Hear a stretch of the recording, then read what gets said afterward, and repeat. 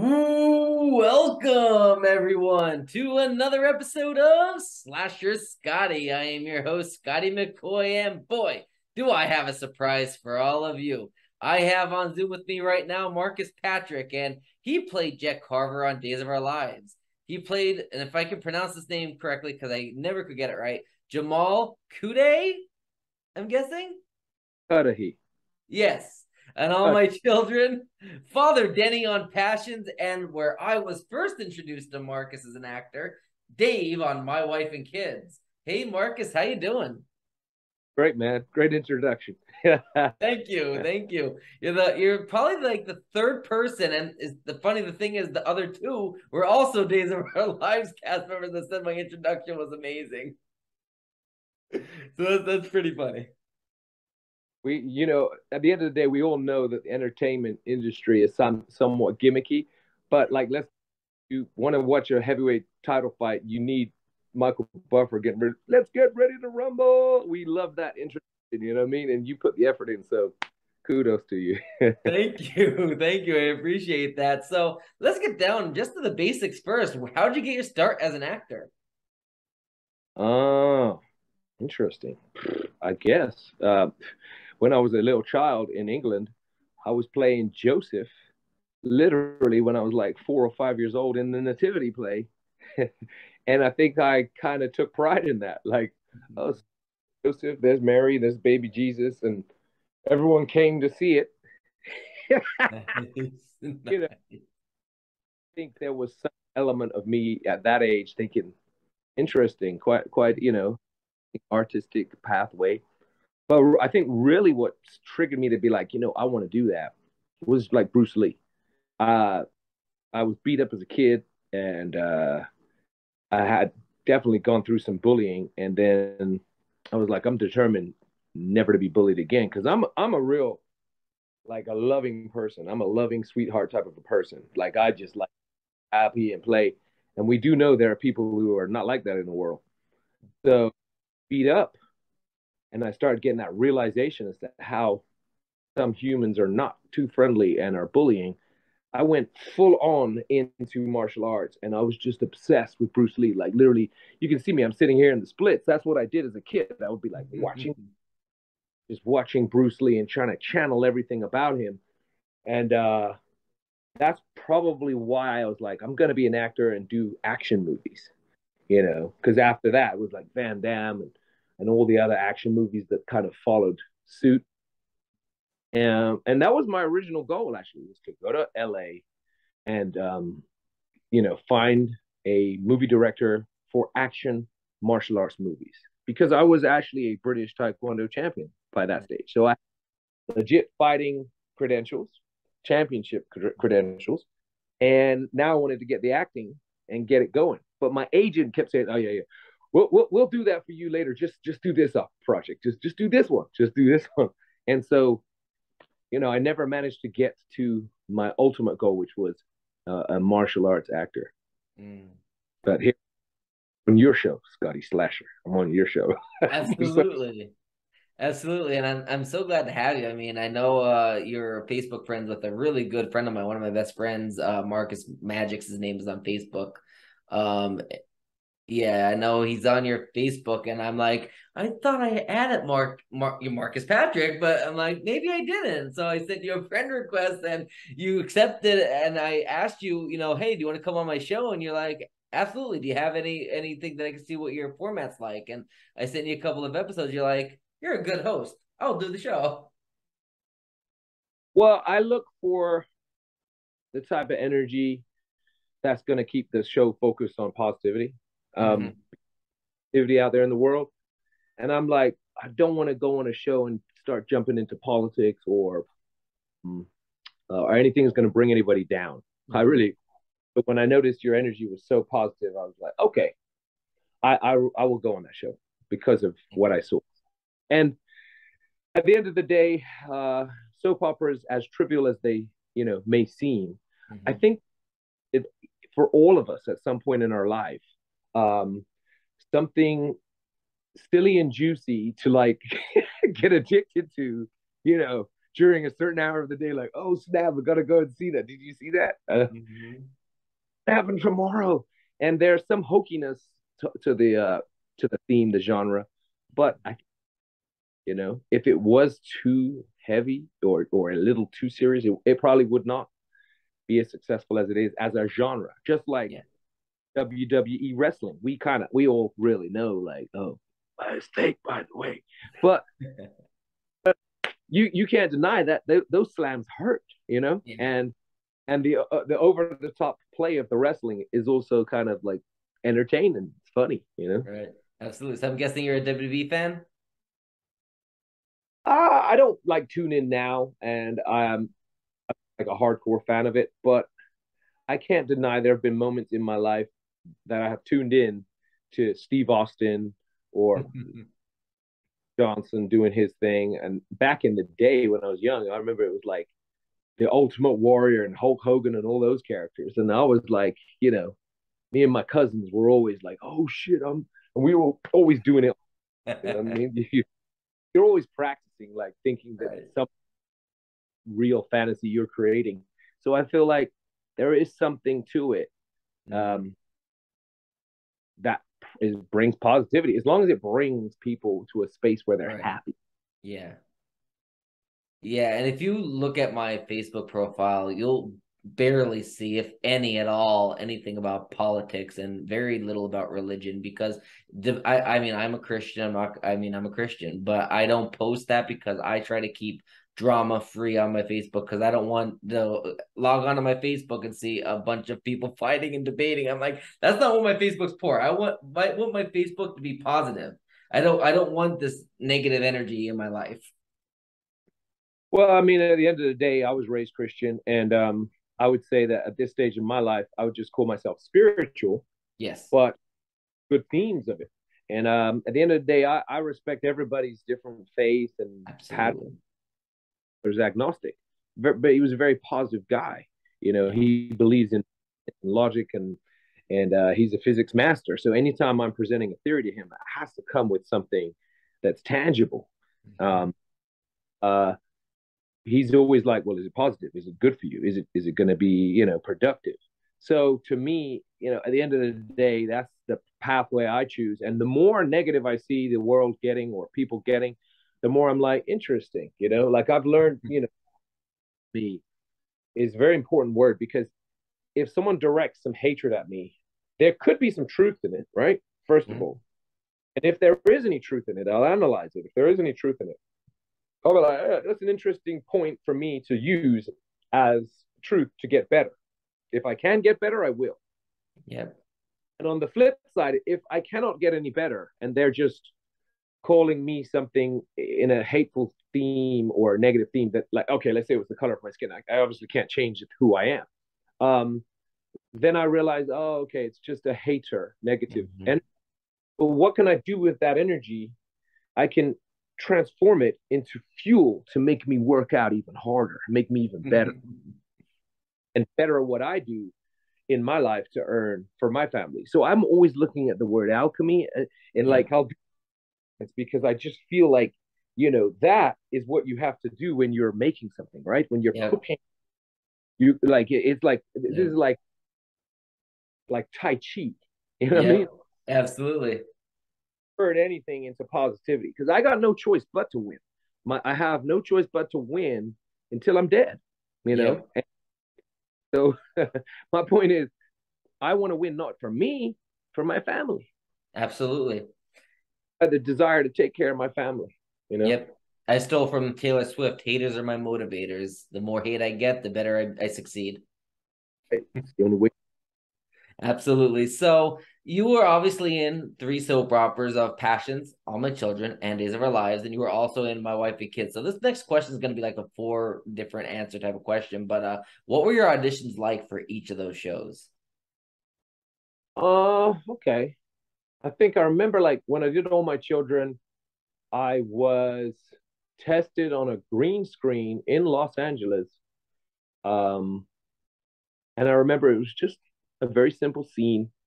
I mean, we're going back right now more than it. Gotta imagine for me, this isn't so. recall every element of that one. Um, but I just remember it was a green screen. I was tested, and then I heard from my agent that they loved me. You know, Nice. really, and I thought I hadn't done that great. Honestly, I was just like, um, but it was good enough. I think I was given the contract for 6 months on All My Children, Okay. and to 4 years. But it was me who chose to leave, and we can get into that. I Yep. chose to. And then with Days of Our Lives, that one there was more tests, and I remember having to test for the big producer at the time, and it was we have to film an episode. Like you're filming an episode, but you're testing, so you're being tested different. You're being tested with the there's these in the soap operas. They got these huge ass cameras. They're like these old school RoboCop type cameras that are massive and sit on these wheels, right? So Right. they're and you have to sort of play this do-si do. It's like a theater stage Hmm. where, and in order for them to get that beauty headshot, so I'll just for a second use the phone. They kind of have you at this angle, and then you have to do your scene this way, and then they turn it around. So it's kind of like you're learning also about the camera angles Hmm. as as well as how to make sure you're acting in the way that they want you to, and like, okay, do that scene again and change to this, because they want to see, are you able to listen and change? Because at the end of the day, the director's the boss of that show, that piece of work, and if you can't change according to his guidance, then you're not going to probably be successful for them.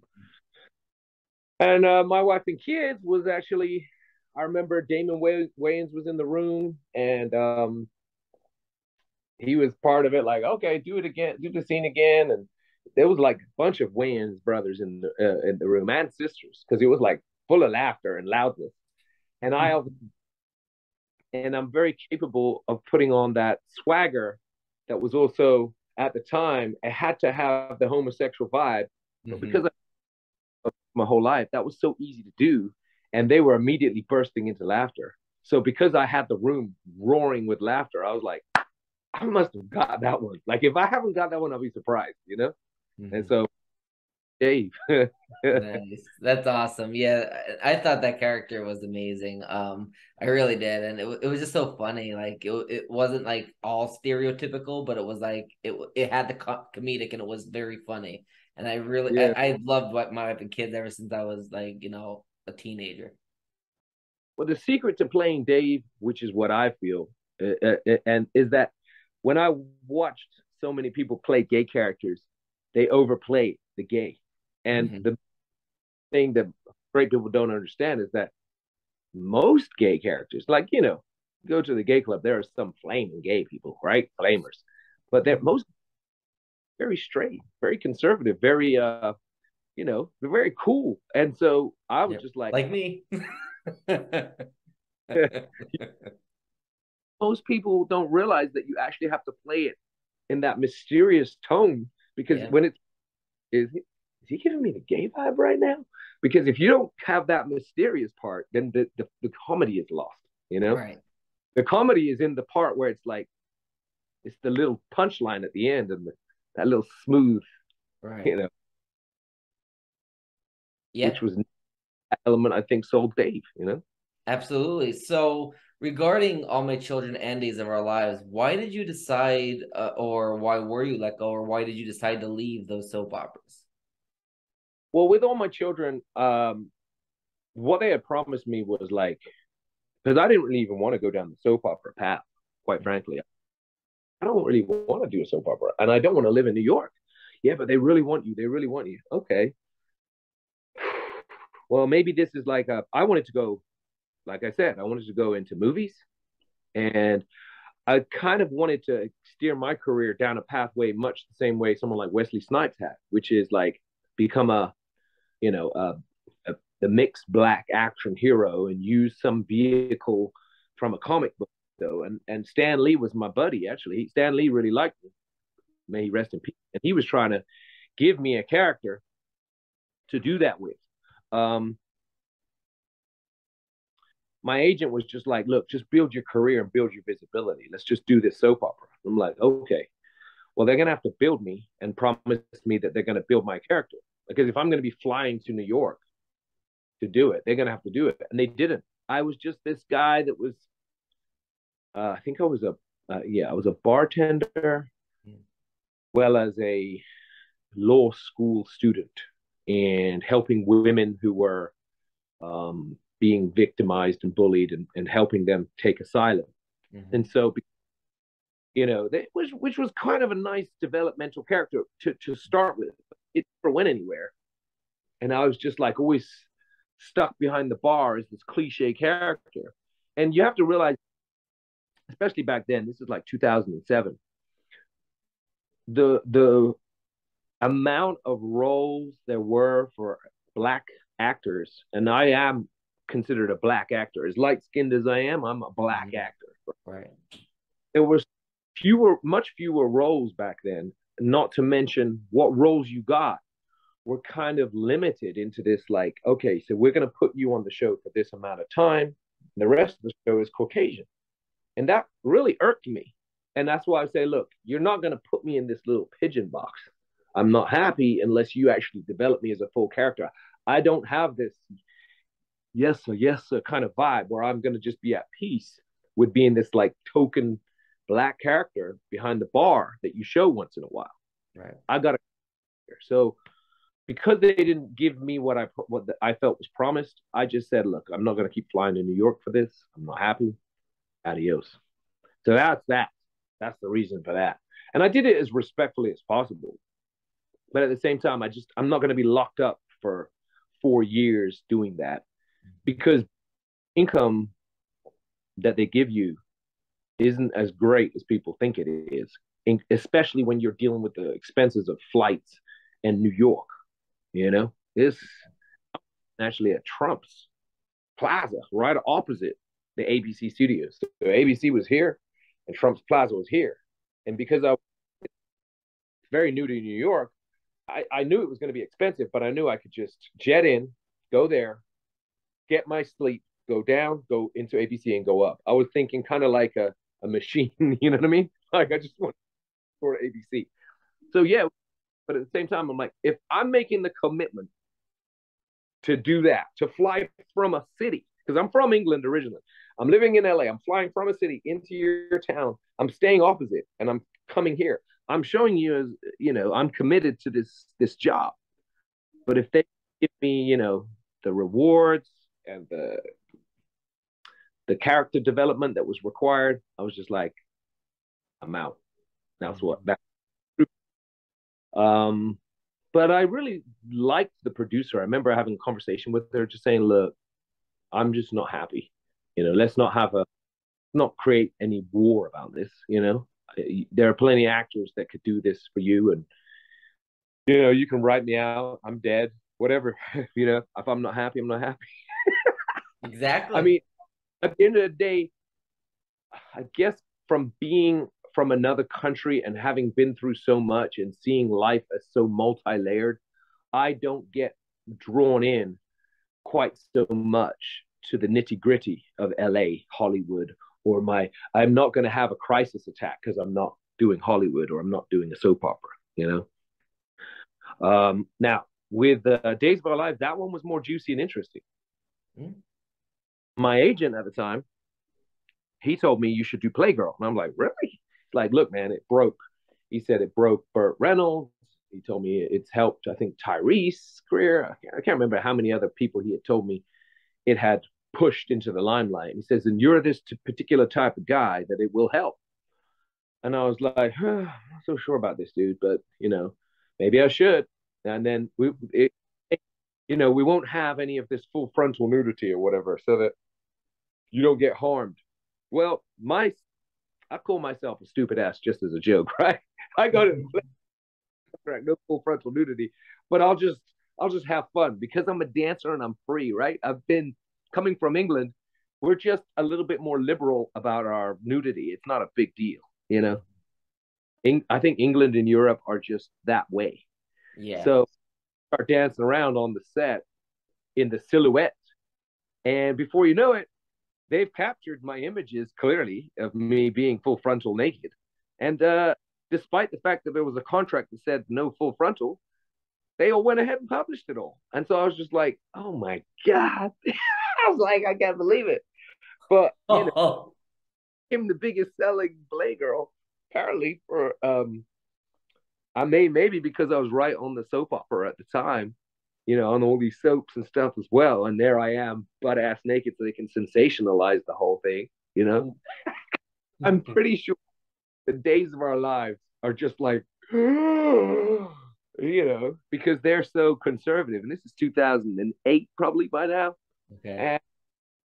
And, I just remember getting told from the producer, yeah, they've written you out. And I think, I can't remember which one, like, today is your last day. That was the end, something like that. And they didn't go on record and say, we're letting you go for the reason of Playgirl. But it was kind of like bubbling in the air, you know what I mean? Like, probably is. Which to me at the time I was like, that's a stupid move, because I probably could have helped create more fun sensationalism within the show. You know what I mean? Right. But I guess they just were too conservative. And actually, I was like, cool. I think because I've always been a tycoon and I've always been able to go to a gay club and dance and make my money. You see, it never. All right. You went on record and said you're a gay male, right? So you're at peace with that. For me, straight male with friends like you. And if I 2008 and I go to the studio and they're like, well, you're dancing at gay clubs. And I'm like, yeah, and like I've always been like, and what's the big deal? But they're like, well, we don't know what to say about this at the studios. You know what I mean? So it was like the management and the agents, they're like, I'm like, but some of you are gay yourselves, like, why are you hiding, Right. When I had Harry, he's like, I don't know. I want to put you in this movie, but I'm just nervous. I'm nervous because my church audience won't accept me. And I'm like, you're Medea, dude. Like, what? I don't understand. What's your deal? Well, you're worried about me dancing in gay clubs, and that was actually when that happened. When I finally had that meeting with Tyler, and here I am he had the richest house I'd ever been in, like the whole floor glass. And here I am, I'm at that stage where I've done all this body of work, and he's told me he's watched my whole body of work. And here I am sitting opposite of him. My agent was right there. And he tells me he's worried to put me in the movie, which was called I Can Do Bad All By Myself. He was either going to put me in the guy that Brian White played or Adam Rodriguez played, who I played opposite in CSI Miami with, right? Adam Rodriguez played the character, I think, the good guy. And that role was apparently going to go to me because Tyler said he'd been studying my work. Well, he said, you're stronger than me, dude. I don't think I could do that. I'm like, really? Like, man. At that point, I just felt like there wasn't any backbone in Hollywood to move me forward. Because me, as you can see, here I am, 48, taking care of my kid, still dancing at gay club. Yeah, I'm crazy. I'm crazy about life being truthful and free and full of love. And I don't care because, my whole life has been supported by gay friends. Gay supported me. And still to this day, I go to the club. Hey, Marcus, how's your wife? Oh, she's so beautiful. Oh, your children are so beautiful. And then they give me a tip. Thank you. Hugs, genuine. And they have so much.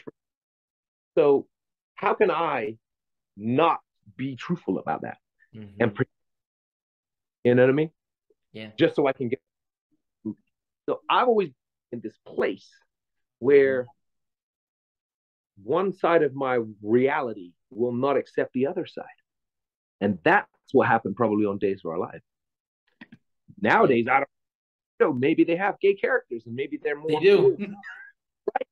You know what I mean? They have women on women and they have men and men. Yep. Right. And yet when I was there, probably it was like, oh, yeah. I think I was on the front cover of Star magazine and Perez Hilton. I remember going through the supermarket going, oh, shit. Well, now they have Will Horton, a legacy character, married to Sonny Kiriakis, Victor's grandson, and they and Will, when he was coming out, like that he was accepting that he was gay, but he couldn't really accept it. He slept with his ex-girlfriend, got her pregnant, and now Sonny and Will are the co-parents of the baby. Yep. Well, as you can see, they've definitely progressed. I mean, as Yeah. society has, you know, and like me, what's so funny? Back then, I was considered wild, tycoon, a taboo, edgy me. Now, I go to the clubs and I'm like, I'm the dude they're looking at as conservative because I go home to my wife, you know, Right. and I don't swing about. I don't play about the field, you know. I Yeah. just go to dance, entertain, hug, massage, love people, get my tips, go home, you know. Yeah. Now I'm the conservative one, and yet, I mean, back in the day, I was considered, oh, he's pretty crazy, man. Like he's edgy, he's out, you know. So I'm gonna ask you a question about your exit on days. So obviously you mentioned that you just told the whole story about what happened of why you were gone. Like just your character didn't really have an exit arc. For all we know, your character of Jett Carver could still be a security officer at Salem University. So if you could write an exit story arc for your character, what would it be? uh, an exit story character. I mean, I don't know if I have that in my mind. I mean, like my kind of, I, forgive me, I'm aware I have an ego, and I'm aware my spirit tells my ego, calm down, little boy, you're getting too out of hand. Like you have to have this inner psychological conversation between your ego Right. and.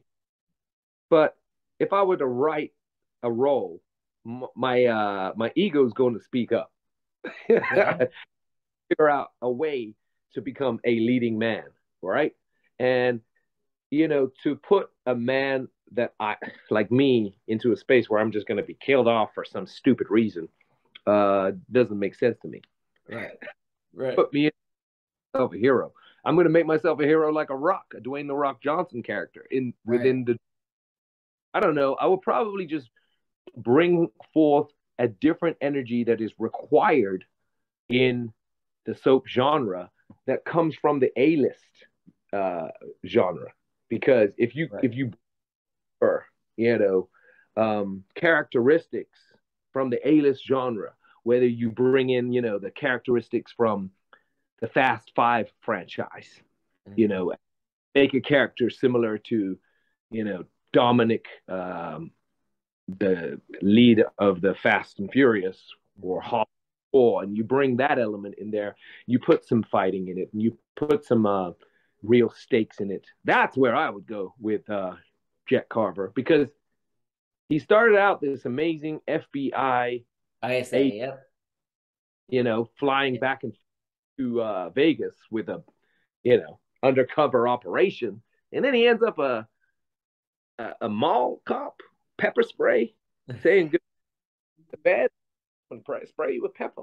You know, um, I don't know. It wasn't a fitting ending for his character, I'd say. So, I I, completely agree. Because I remember watching it back and when I was doing my research for the interview just to make sure I had all my facts straight and everything, and I'm thinking, really, he goes from ISA agent, he gets shot, and then he goes to like university security. It's like, really? Like, and then you don't see him ever again. It's like, for all we know, he could just be, a university, Salem University right now, still security, head of security or whatever. But I think it would be cool, like if because they did this with the character of Eli Grant or a recent when when the actor left, where his wife ended up going to jail and he ended up getting a job with the FBI in DC so he could be closer to where she was going to jail. So I think maybe you could have got a job, say, with the FBI since you're no longer with the ISA. You moved to Washington D.C. Now you left Salem. You just not like 1 second you're security at Salem University in Salem. Next minute you're no longer on canvas. I mean, your imagination is better than mine. I mean, Hey. guess my mind has just moved on from that whole scene. Like you're the one bringing it back. I think. I'll do a quick plug, but I mean, I am an author. This book's coming out soon, so. What's that book called? So it's called The Ultimate Halloween Movie Experience. Michael Myers, the Man, the Monster, the Madness. These images are the legit images from on set of Halloween 2, filmed in 1981. That's why they're black and white. And it's being published by Bear Manor Media outside of Illinois, Florida. And yeah, I mean, it's really cool. I have a bunch of interviews with Halloween cast and crew members, trivia questions, and all that. But hey, like we said, the slasher is Yep, the best. absolutely. We're warped, so hopefully all the success to you. Thank you. Thank you. It's my sixth book that's being published. The first one that's a major publication for a major publishing company, and my literary agent set that up for me. Yeah. For you, yeah. Thank you. Called A Warrior's Journey by Marcus Patrick, and you can find it on Amazon.com. Awesome. That was my last question. Do you have anything, projects, websites, social media accounts, books, anything at all that you would like to promote to the listening and viewing audience? The book is the most PG work I have out there. My OnlyFans, which I don't know how most of these viewers feel about that. They might feel it's like very naughty, but hey, naughtiness sells. Okay. It does. It sells. And most of the time, I deal with people one on one because I go to the club, I meet them, I massage them, I entertain them, and I get to know who they are in here. Become their masseur or their trainer because I am certified up the yin yang in training. But it's just about time and money and respect, and you just have to be very entrepreneurial these days and make decisions as to like, do I want to engage with this person and give them my time and energy? Are they being respectful? Just like I did with you. Yeah. Crazy people in the world, and we can't rule that out. You know what I mean? There's a lot of crazy people in the world, and I don't think a political or a cultural or a race thing. It's just like, who are you in here? Who is in here? Who's inside this avatar we walk around in?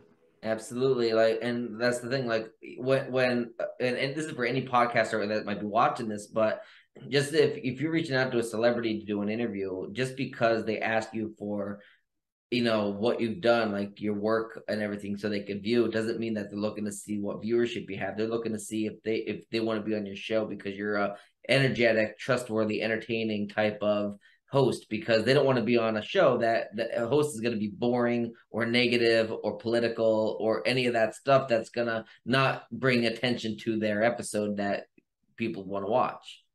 Correct. You want to be like, ultimately, I want to engage with your fans and then introduce you to my fans and then make it something that's positive. So it takes us all up. Yes, absolutely. Completely agree. Well, I thank you so much, Marcus, for joining me this evening. Well, thank you for reaching out. Absolutely. I'm really grateful that we got to make this happen. I had a great time. I had so much fun. I learned so much that I didn't even know, which is a bonus. And I'm sure a lot of the Days fans that watched you on Days are going to learn also more information about you and what happened behind the scenes and why you were there 1 minute and gone the next. And it ultimately shows, your character for coming on to, share those stories with all of us. Yeah, I guess it must seem weird. And I think my agent back in the day, when I wanted to share with my fans, look, hey, this is going on, my agent would say, no, you can't put that out there as public information. And I'm like, well, really? Why not? I'm just like, so you kind of feel like you're being found. Yeah. Because even I wanted to say to the fans, look, I'm only getting on one show I was only getting like 1,400 per episode, and another show I was getting up to 1,600 per episode. But when you're living in LA and your mortgage is at the time was like 20, but with HOA fees it was like 2,300. plus car note, plus expenses. I mean, you understand expenses, right? Los Yeah. Angeles, crazy. So just to even live on the bread line, right? Yeah. Mortgage, I probably had to have pulled in 5K to be on the bread line. You know what I mean? Like, Wow. Yeah. Yeah. And what you were actually like your mortgage was I'm in a two-bedroom. right. They were not giving massive checks, so I wasn't getting rich. Hence, I Yeah. had to, and that was one thing I wanted to share with my public, like, because some public fans were like, "Why do you still dance if you're a soap opera star?" I'm like, "Do you not understand how little they pay us?" And I don't know whether my agent was later found to have taken at least $50,000 of my income Oh my because goodness. rang me up, said, where's this $50,000? I'm like, what? And they said, well, we sent it to your agent. And I'm like, wow. And so we did the investigation. So he had taken it. So I don't know whether he was taking it before either, you know? Wow. Yeah. Those are the real stories going on behind the actor's reality, you know? So if you're dealing with like, okay, I need income. Income is a reality. I'm on your show, but if I'm not getting income, then I got to go dance to make that Yeah. income. It is what it Yeah. is. Absolutely. I mean, yeah, like, and I mean, I can't imagine having a mortgage or a rent or whatever that being that much because I mean, mine is only like 1408 for a two-bedroom. I'm in Baltimore, but and So I'm thinking that's still a lot. you're in Baltimore, like Los Angeles. Yeah. There was, that was when it was 2007, 2008. So I don't know Yeah. what it is right now, but Yeah. LA place. And it wasn't like I had a huge place. I had what you call a condo or a townhouse. Like it was three Yeah. stories. It was like next to another one, so like a duplex type thing. It Yeah. wasn't like a mansion, you know. Wow. Uh, Yeah. People think this house that I bought here in Texas is a mansion, but uh, this is a big enough house for a family. I wouldn't call it a mansion, but I this is much more than I had in LA, you know? Wow. Crazy.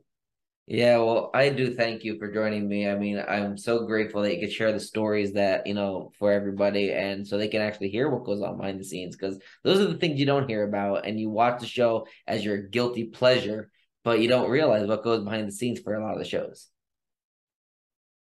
Yep. And life And goes like, on. yep, absolutely. Well, I thank you, Marcus. You have a great rest of your night. Love bless you and love bless your audience. Thank you. Bye.